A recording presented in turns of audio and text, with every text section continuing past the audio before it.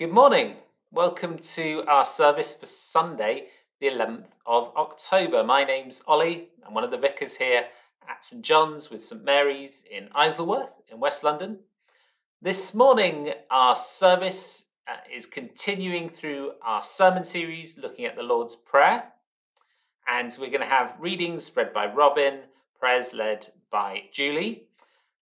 Just wanted to mention a couple of notices beforehand. If you have children who are in the primary age, roughly kind of age bracket, then on Sunday evenings we have a kids story time, kids and family story time. Do check it out. It's on our Facebook page. Do join in there from 6:30 p.m. this evening and every Sunday. Secondly, if you'd like to give to support the ministry of the church, then you can now do that through your smartphone.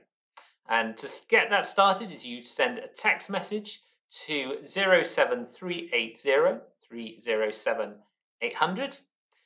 They're typing SJSM, then give, then a £, then the amount you want to give.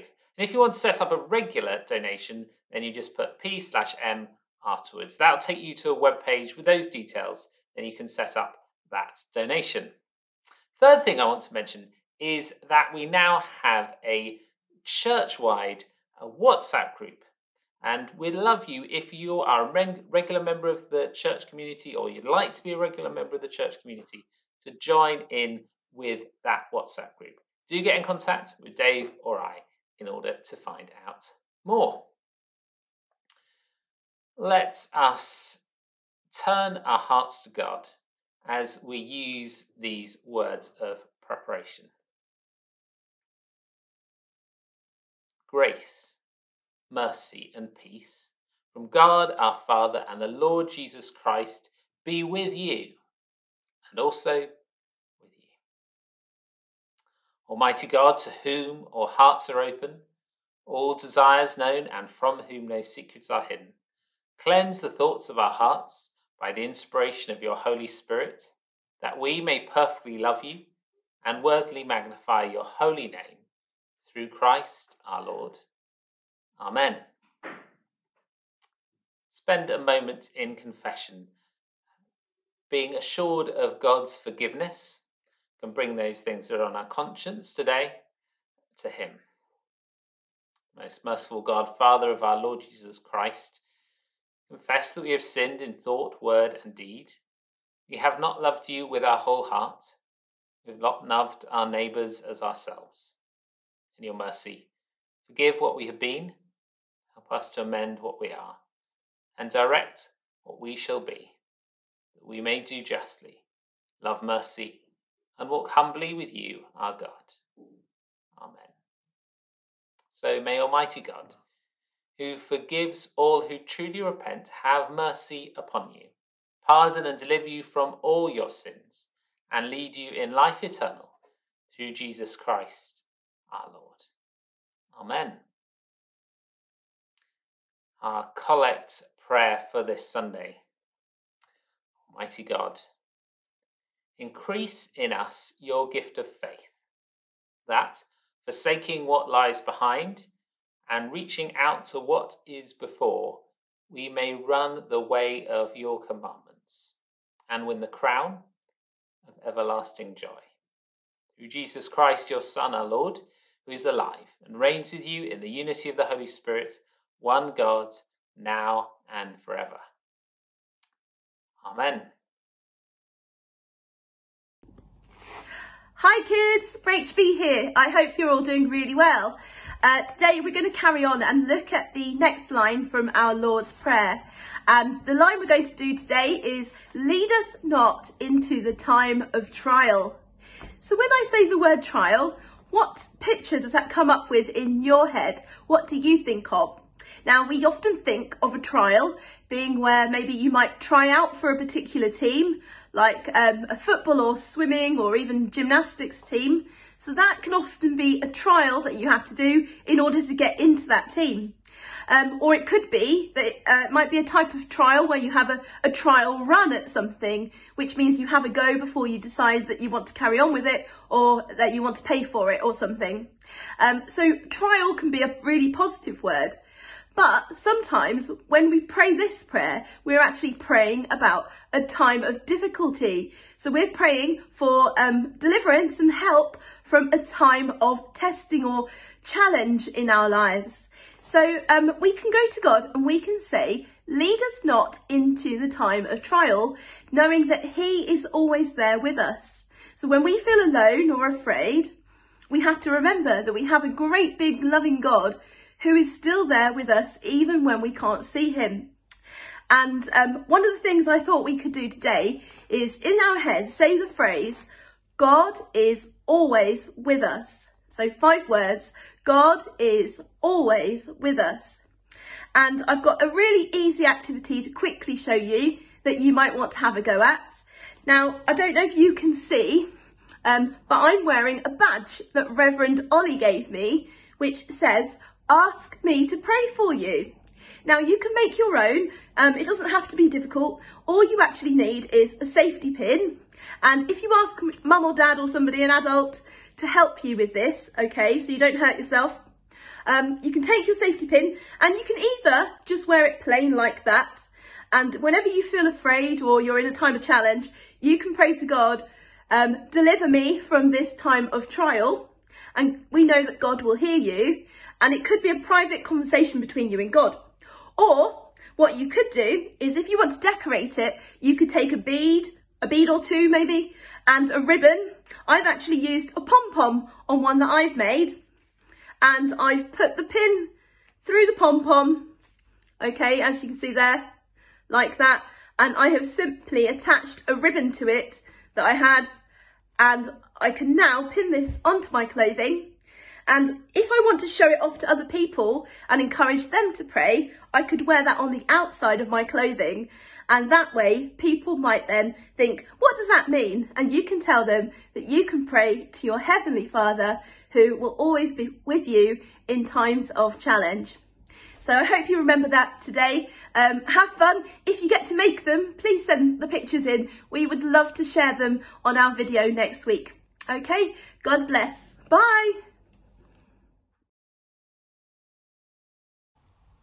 A reading from Psalms 20. The Lord answer you in the day of trouble. The name of the God of Jacob protect you. May He send you help from the sanctuary and give you support from Zion. May He remember all your offerings and regard with favor your burnt sacrifices. May He grant you your heart's desire and fulfill all your plans. May we shout for joy over your victory, and in the name of our God, set up our banners. May the Lord fulfill all your petitions. Now I know that the Lord will help His anointed. He will answer him from His holy heaven with mighty victories by His right hand. Some take pride in chariots, and some in horses, but our pride is in the name of the Lord our God. They will collapse and fall, but we shall rise and stand upright. Give victory to the King, O Lord, answer us when we call. This is the word of the Lord. Thanks be to God.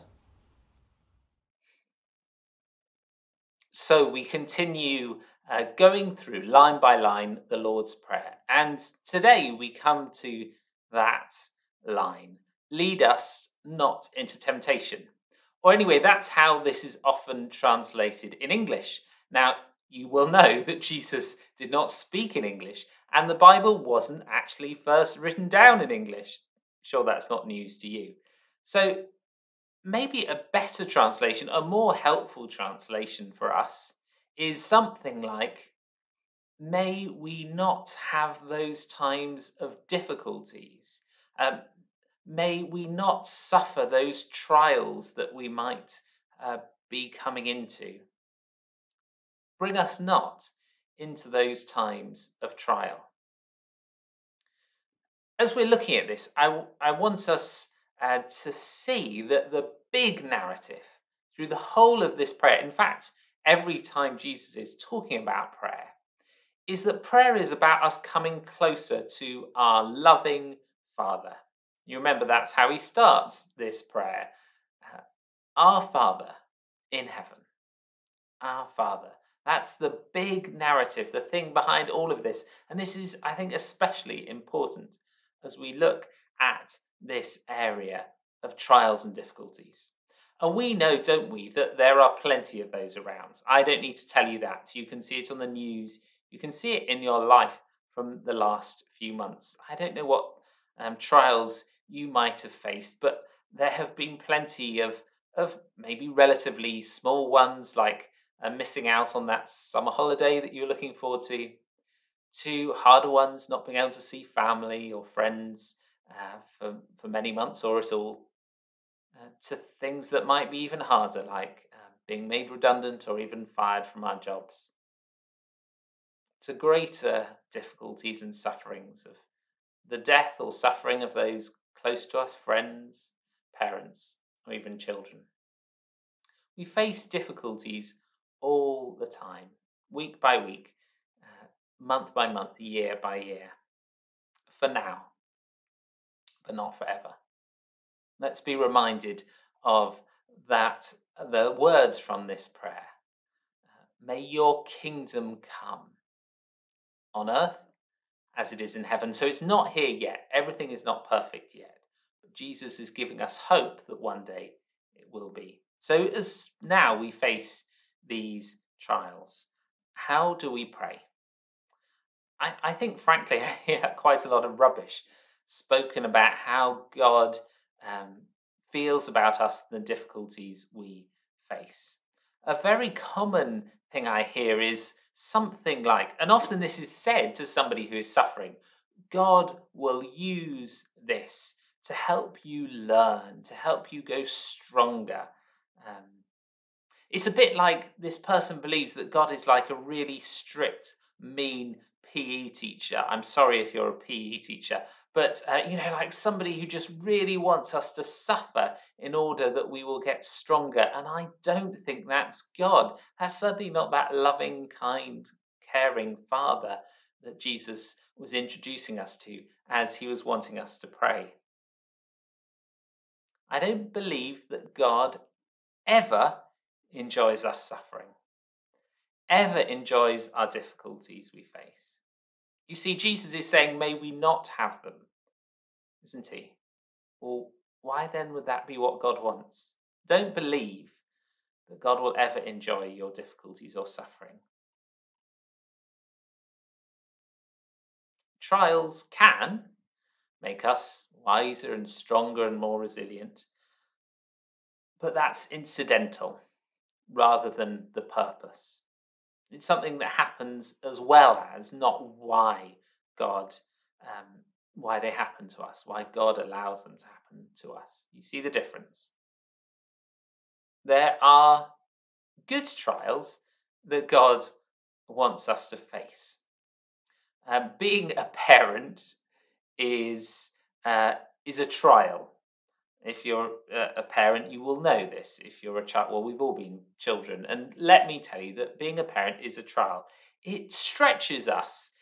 We need to learn and grow, but it is for a good purpose. Jesus isn't saying never have a hard time. Good things often require hard work, require some hardship. You can't make a cake by just getting a bag of flour and whoo, it just suddenly appears. You have to mix it and bake it and do all these kind of things. Good things require hard work. Jesus is not saying you won't ever have any hard work to do, but he is saying pray that you won't have those hardships that don't come from God. What can we do in these times of trial? Well, we can believe that God does not care. This isn't something we should be trying to do, by the way. We can have that belief that because this is so hard, God does not care about us. And that can never be true. Now, I'm not saying that it's not okay sometimes to shout at God, to be angry with God, that is good. Actually, I recommend it to you. You can be as angry as you want with God, as you feel with God, but never let your heart believe that God does not care. Don't harden your heart to his goodness, because he's good and he's caring, but we can harden our hearts. We can say, no, you're not. I'm going to push you away, God. Remember that picture I've used several times of God the Father waiting for us to come and spend time with him. And let us never say, well, I'm not going to go to him anymore. I'm not going to go into that place where God is. I'm not going to try and pray to him. I'm not going to try and speak to him. I'm not going to try and listen to him. Let's not reject him. Let's not push him away. I've heard people do that in the midst of difficulty.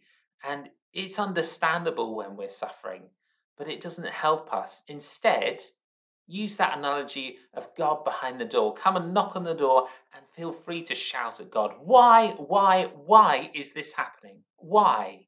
We don't deserve it. They don't deserve it. Why is that happening? God can handle your anger in the face of whatever difficulties you or those you love may face. He can handle it. He's not going to be offended by it. Don't run away from him instead. And also, never think that you can sort out your problems, my problems, better than God. The temptation of sin, this is. Sin is trying to live our lives our ways with us in control. Let me give an example. Say a relationship is breaking down and you are hurt by a person and angry with this person, and you resolve, I will be done with them, or I'll try and sort them out. But you never ask God what he can do. You never let him guide you. You never let him heal and restore your relationship. If you push him out of the way in the midst of difficulty, or only give him a moment to be involved, then that's just, as the Americans say, dumb, because he is much better at helping us with our difficulties and problems than we are. Or imagine that you don't have a job and you really need a job. You need the money. You need to know what you should be doing with your life. But you never let God guide you as to what job to apply for. You never let God tell you what you're good at, what he's calling you to. You never ask him. You don't listen. You're not letting him speak, do something in the midst of your difficulty. That's just foolishness. He is much better at helping us with our problems than we are. So in these times of trial, rather than trying to sort out our lives for ourselves, we need to come close to our loving Father. We need to know that he doesn't want them for us. We need to pray that we won't have them for us. And that's what Jesus taught us to do. May we not have those times of difficulty. That's my prayer for us, for you, for our church, for our world. And when we do, what do? We come back to our loving Father. We need to come back to the door and knock. And we know that he's waiting on the other side. And he's saying, I'm so sorry. I'm so sorry for the difficulties, the pain, the tragedies, the trials that you have been facing and you might be facing today. I'm so sorry. I'm so sad. See him, your loving Father, with tears falling down his face, coming to you to wrap his arms around you and say, I love you. I care about you. I've been waiting for you. I will never desert you. And know that he's wanting to pour out blessings on you. I'm going to pray for God's blessings on you, that we won't have those times of trial and difficulties, and that when we do, we will come to the Father. But I don't know, I have a feeling this at the moment What we really need is to know the goodness of God, that he blesses us. So wherever you are, wherever you're watching this now, whatever difficulties you're facing or you're fearful of facing, receive God's blessing for you. Let's pray. Our Father, you are wanting to bless the whole of creation, the whole of this earth, every single person. And you especially want to bless those who let themselves be blessed. So may you bless every single person here.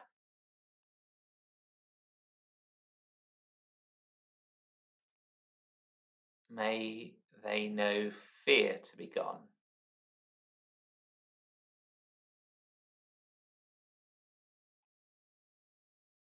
The pain of isolation or loneliness to be gone. May they see provision in places you might be desperate, you need something practical, you might need money. May you see God blessing you now. May you have what you need, not from your own strength, but from him. May God bless relationships that are broken, relationships for decades that have been broken. May they be restored, blessed by your loving Father. May new relationships, I can see, new romantic relationships, exciting relationships flourishing as God blesses you in your future. Receive God's blessing. It's what the loving Father wants to do again and again and again. The Lord bless you and keep you. Make his face to shine upon you and be gracious to you. Amen. Heavenly Father, your Son Jesus taught us to pray that we should not be led into times of trial and temptation. We recognise how powerful the influences are in our world, which can distract and ensnare. We pray for your Spirit's power to bring freedom to all who suffer from addictions or from any destructive habits of life. We pray that in these uncertain times, we be granted freedom from fear and have faith to trust in you for our future. We pray your church will be a shining light in dark times, and we ask your support and guidance to those who seek to alleviate society's ills, including social workers, therapists, prison staff and chaplains, hospital staff, and so many others in the caring profession. Lord, in your mercy, hear our prayer. Father in heaven, we pray for our government at this time. We ask for wisdom for our leaders at national and local level, seeking to manage the spread of the pandemic. We pray that they might bring courage and clarity as we all seek a way forward. We pray for the situation in the United States, where the presidential elections, race protests, and concern about the coronavirus have created a climate of anxiety for many.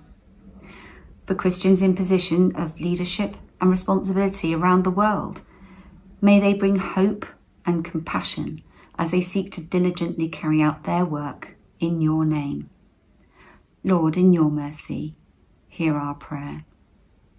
Heavenly Father, we recognise the cruelty and unfairness of suffering and disease, and we pray now alongside all in pain, crying out to you for comfort and healing. We thank you that in Jesus you share our sorrow and give us the grace to bear it. We pray for those who are suffering directly or indirectly because of the COVID pandemic. Please bring relief, peace and healing. We commit to you in prayer those who are grieving the loss of friends and family, and we're today thinking particularly of the Wynne family as they planned for the funeral of James's dad. Lord, in your mercy, hear our prayer. Merciful Father, accept these prayers for the sake of your Son, our Saviour, Jesus Christ. Amen. Let us pray the prayer that Jesus taught us. Our Father in heaven, hallowed be your name. Your kingdom come, your will be done on earth as in heaven. Give us today our daily bread. Forgive us our sins as we forgive those who sin against us. Lead us not into temptation, but deliver us from evil. The kingdom, the power, and the glory are yours, now and forever. Amen.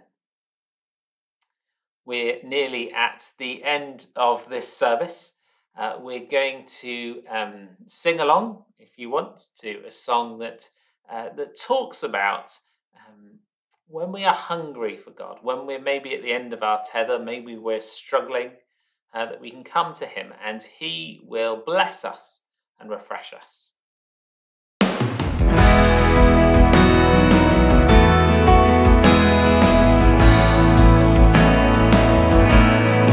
All who are thirsty, all who are weak, come to the fountain. Dip your heart in the stream of life. Let the pain and the sorrow be washed away in the waves of his mercy. As deep cries out to deep, come Lord Jesus,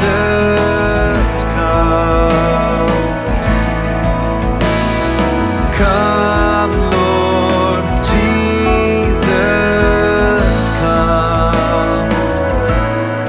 All who are thirsty, all who are weak, come to the fountain. Dip your heart in the stream of life. Let the pain and the sorrow be washed away in the waves of his mercy. As deep cries out to deep, come Lord Jesus, come. Come Lord Jesus, come. Come Lord Jesus, come. Come Lord Jesus, come. As deep cries out to deep, as deep cries out to deep, as deep cries out to deep. Holy Spirit, come. Holy Spirit, come. Holy Spirit, come. Holy Spirit,